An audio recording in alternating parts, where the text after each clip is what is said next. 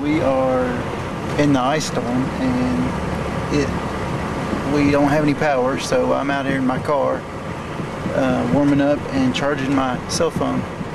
The elevators work and the lights are on in the hallways, but everything else is off. So it's pretty much, you know, without power. And I've heard that we may be without power for a week. So I'm leaving town here in the next day or two. So. If there's anyone that wants to go to a shelter, if there's someone that would like to go to a shelter, please come down into the lobby and let me know, please. Once again, I'm just making an announcement to anyone that may want to go to a shelter. Please come down into the lobby and let me know, please.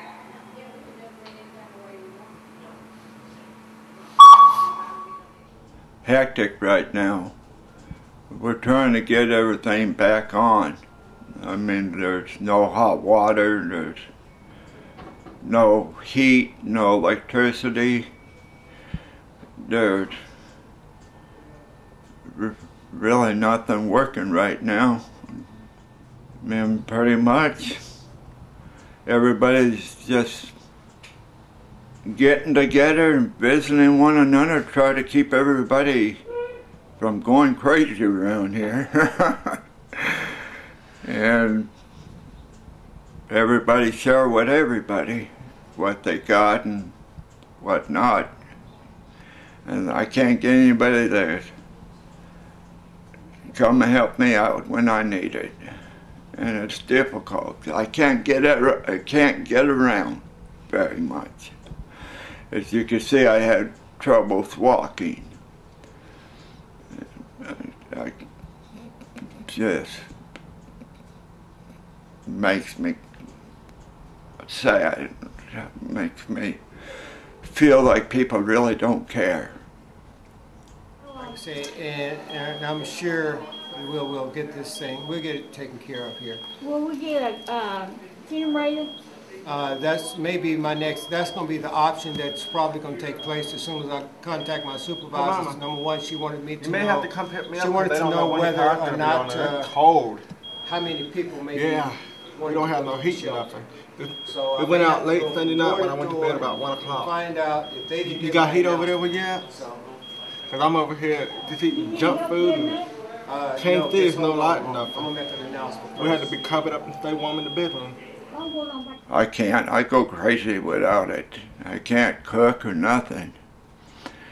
The electric burners don't work, microwave, no hot water, no electric heat, can't even keep warm, except to wear a coat and get underneath the blanket and have my dog warm up close to me. We keep warm together until he moves away from me because he gets too hot.